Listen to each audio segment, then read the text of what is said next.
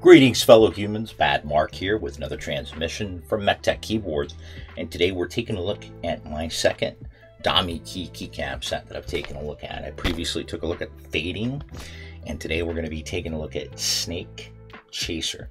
That's Snake with two A's.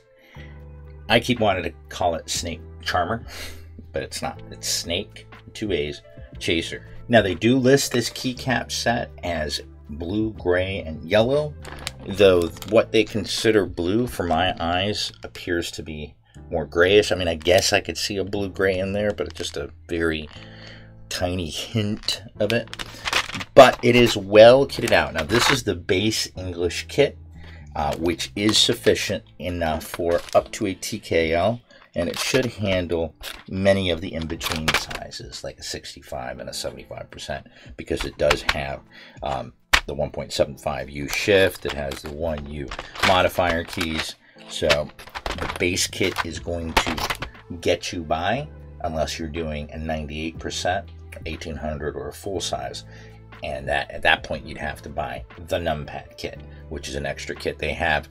Also, this comes in 3 variants.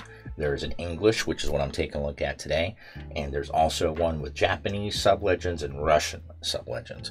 They also have a couple of novelty packs, as well as the ones that include the ISO keys. But so today we're just taking a look at the base English kit. I must say I was pleasantly impressed with Fading. I'm currently using it right now. It is a lovely keycap set. I've only owned one GMK set, and this was a while back when I really first started getting into it, and I ended up selling it because I was like, I paid this much for this? I wasn't very impressed with the quality of it, and it also, even back then when I bought it, had an extra key that I didn't need. I can't remember what it is now. It's been a while.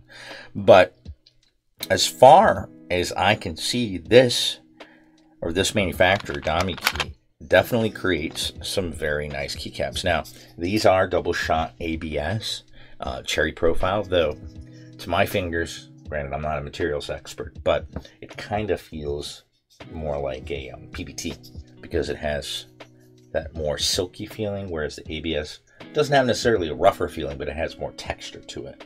And I feel you can feel it. But this is double shot ABS. And we have the marking. See, the GMK, the banding was much worse than this. So personally, I don't know what the hype behind GMK is. With Domikey, with MT3, with Akko keycap sets, for the most part, I have been very happy with their quality. With these, I mean, the legends are nice and crisp. The T is not afraid of the F, like on the original DCX keycap set. And the kitting is quite nicely done. Now, the other Domikey keycap set that I had, they threw in a couple of extras, so I had enough to do an 1800. But in this situation, I've got enough just to do a standard size board. For me, the legends on this keyboard are quite crisp and clear. I like their choices of colors, and I like how they stand out. Now, this is a side-by-side with Drop's DCX keycap set. This is the Drop keycap set on the right, and this is the Domikey. Personally, I like this legend for the mere fact that it's bold to my eyes, and it's gonna be able to be seen a lot better. This one's skinny, and also the only 2 DCX keycap sets I have are the original ones, so I still am bothered by that scared T, which, like I said, does not appear to be the situation with their shift key.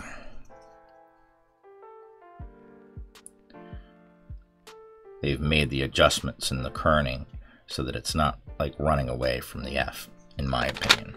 This one stands out to me, and it just blares. So I want to thank KP Republic for sending me out this set to take a look at. They've been very helpful to the Budget Keebs community and have always appreciated my honesty, because not everything I've reviewed for them I have been happy about, but they appreciate that I'm honest about it, and I appreciate them for respecting that. So today, to load these keycaps up, I went ahead and chose, because it did say blue, I'd already picked out this. This is the Black Label Portico from the Key Company. It is a lovely 65%. I do enjoy this keyboard a lot. I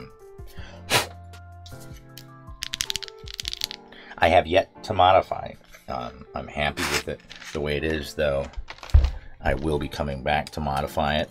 I've already preloaded some MMD Princess Linears. These are 53 gram. I've done a review on these switches before. They are also available on KP Republic as well as Pulling Keys. And these were provided to me by Pulling Keys. But I figured, hey, I'll use these since KPR has them as well. Now this keyboard, for a stock keyboard, I found it to be very decent. And I think that it will look nice with this keycap set. So I'm going to go ahead and load up the lovely Snaake Chaser. I keep wanting to call it Snake Charmer. I don't know how I'm going to get that out of my head. Snaake Chaser. And going to go ahead and do a sound test for you guys. But as always, if you guys have any questions at all, please feel free to drop them down in the comments below, and I'll do my best to answer them as quickly as possible. But the kitting on this, minus full size or an 1800/98%, is pretty complete. This would cover my Alice. This would cover a 60, a 65%, a TKL, a 75%. It has a lot of options. So I'm going to go ahead and load it up onto this Portico, and then we'll get to the sound test.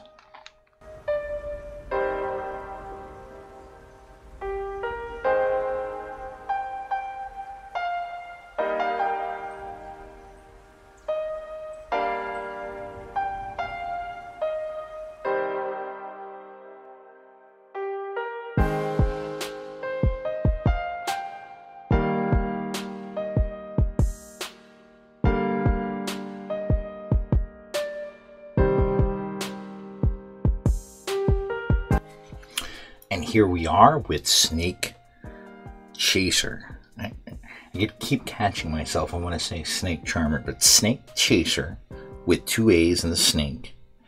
And I gotta say, it looks sharp. Even though, to my eye, this looks more dark gray than blue gray.